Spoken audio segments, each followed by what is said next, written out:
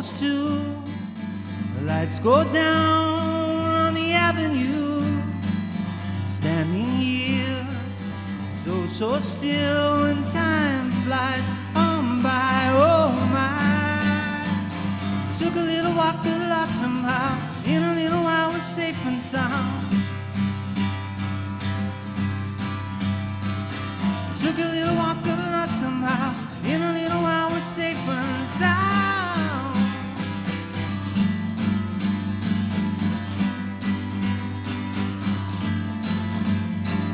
Through autumn's gleam, winter snow, we wandered through the afterglow.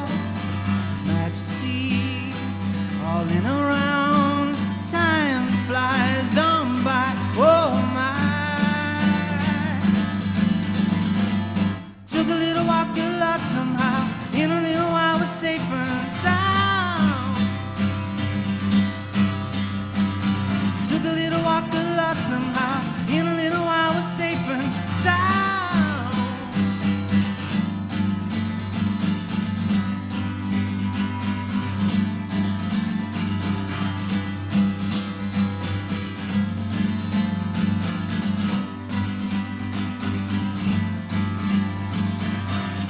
Never wanted any other, just want you. Never wanted any other, just want you. I know it's late, it's almost 2. The lights go down on the avenue. Standing here, so still, and time flies on by. Oh my! Took a little walk a lot somehow. In a little while we're safe and sound. Took a little walk a lot somehow. In a little while we're safe and sound.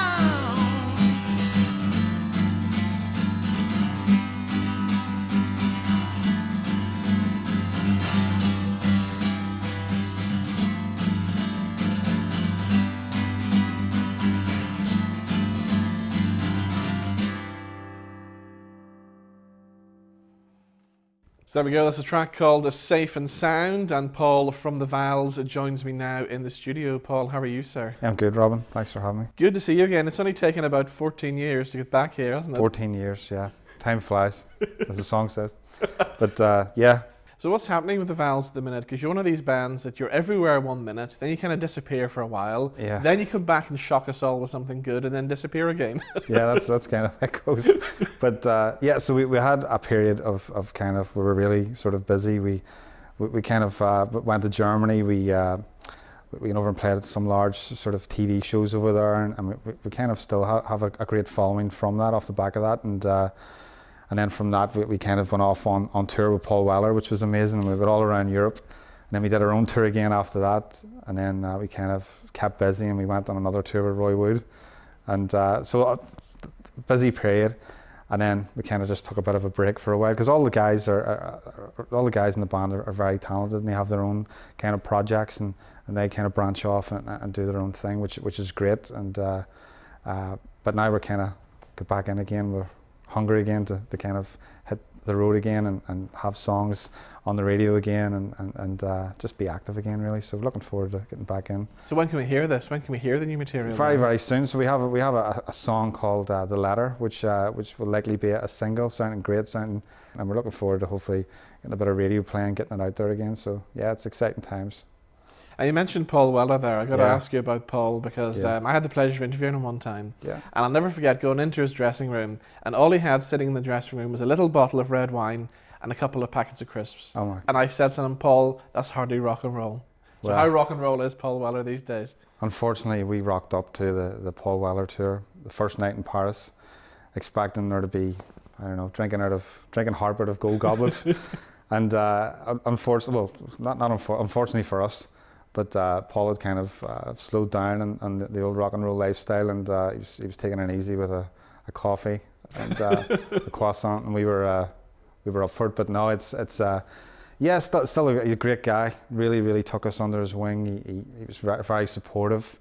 There's nothing more daunting than being on stage and playing and turning to your left and seeing your idol watching you on the side of the stage, which was amazing. I'll never forget that. But yeah, that was a fantastic time, and so happy we've done that. It's we have been very lucky, and a lot of my idols as well. I always tell the story where I had this dream where we were playing on Top of the Pops with The Move, the Zombies, and Manfred Mann, and that all happened to us. We played with each of those guys. I actually told those people the same thing, and they looked at me kind of strangely, but it was amazing to do that, because that's a lot of where the influences come from, is a lot of those bands from the 60s and stuff, so to kind of share the stage and see them in the flesh and share stories and share the stage with them as well has been fantastic. So recently we played, as I mentioned, with Roy Wood, and that was a lot of old theatres around England, and like we had a fantastic time there. And because of the big Christmas song, you kind of forget about the other stuff that Roy Wood's done. You forget he was in ELO, and then you forget, oh no, The Move as well. You forget those groups, don't you? Our first night was in Newcastle. I think we were playing a show, and he had the whole horn section. Every song was a hit, and he walks off stage, and I went, God, he mustn't feel well. He's just went off stage. Then he came on stage with bagpipes. Amazing. So yeah, so we had such an experience traveling around with Roy. I probably enjoyed the shows with Roy more than anything else, to be honest. Yeah. I'd love to do it again. I suppose still in contact and stuff, so I'd love to maybe go out and do that again. And definitely, yeah. A Christmas tour with Roy. What about the Manfreds? Oh yeah, it was a great show we played recently in Dublin in Vicar Street. And again, it's a lot of what I grew up listening to, Manfred Mann, Paul Jones, Mike Diablo and stuff, and played with the guys, and lovely bunch, and really talented and stuff, and so many hits as well. Every song a hit, and it was great. After the show, actually, we finished and we come back into the dressing room in Vicar Street, and there was a knock on the door, and it was Mike Diablo, who has wrote hits, Handbags and Glad Rags, Build Me Up Buttercup, all sorts of big hits, and he came in and he told us he really liked the songs, like the melodies and stuff, and he didn't have to do that, which that'll stick with me forever, really. So that was another fantastic experience. So we were very lucky to have a lot of our heroes, and we've had the opportunity to share the stage with them and play with them, so which has been great. Talking about highlights and heroes, we have to mention the late great Henry McCullough as well, which must have been a dream come true, not only to get to meet the guy, but to have him actually play on one of your records. Yeah, I'll never forget the day we brought Henry to the studio, like a studio in East Belfast, and I remember it being a really kind of wintry day, and he made it all the way, I think from Ballymoney, he was maybe living at the time, and he came.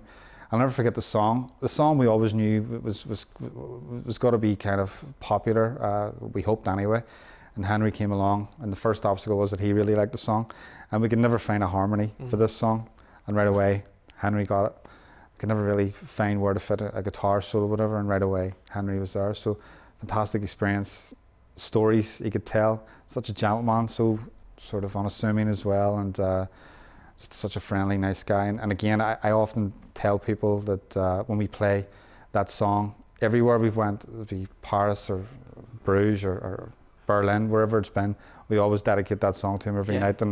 And at the end of the show, I don't know how many people have come up to me and have had a story about Henry, or how they've seen Henry, and yeah. But I always think that we need to recognise Henry more locally. I think it should be a statue. I think it should be something there, because again, whenever the Beatles broke up, Paul McCartney called on a guy from here to be his guitarist, which is amazing. The only sort of Irishman to play at Woodstock as well. So. And such a special guy. Band as well, he's done everything. Dark Side of the Moon. Toured with Jimi Hendrix as well, you know. It was, it never ends, and stories keep popping up with what Henry's done throughout his lifetime. So such a special person, and certainly as long as we're playing, we'll always sort of recognise a lot of what he's done for music here locally. What about gigs-wise for the Vals? Anything coming up that we should know about? Yeah, we're sort of plotting. We have a very patient manager and good friend, Stefan, who is plotting things for the coming months and year ahead. And we've been offered to head away to Germany initially to play a few shows, and maybe branch off to Austria, Switzerland as well, which is fantastic for us.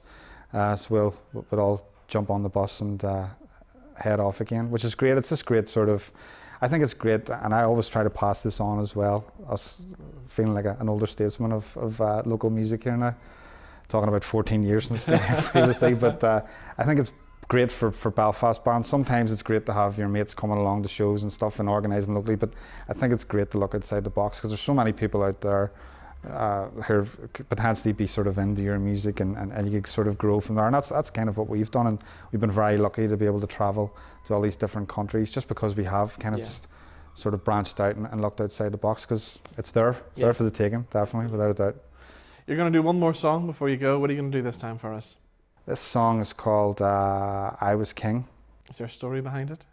It's one of these late night sort of things that came along. And again, it's kind of harkened back to maybe home here, Belfast, and I don't know, there's kind of a story there, a George Best sort of story of someone going away and coming back. So yeah, it's a song that I really like, and one we've kind of been playing live and so on. It's really clicked, so it's great to play it today. All right, well, Paul, thank you for dropping in to see us, and don't leave it 14 years next time. Definitely not. Thank you. Thank you.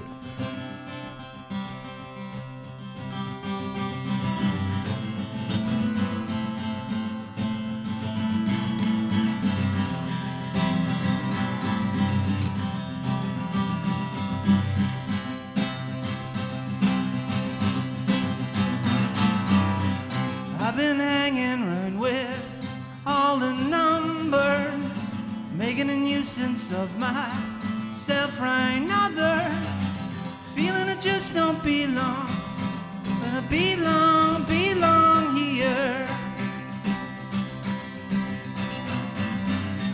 Running around in circles, wind in my hair, starting a revolution, what do I care? Finding it hard to let go, now I feel it steer. People would think that I was a king before I met you. Out on the street, whispering to me, pleased to meet you. I'm sure the road leads you, onwards will guide you.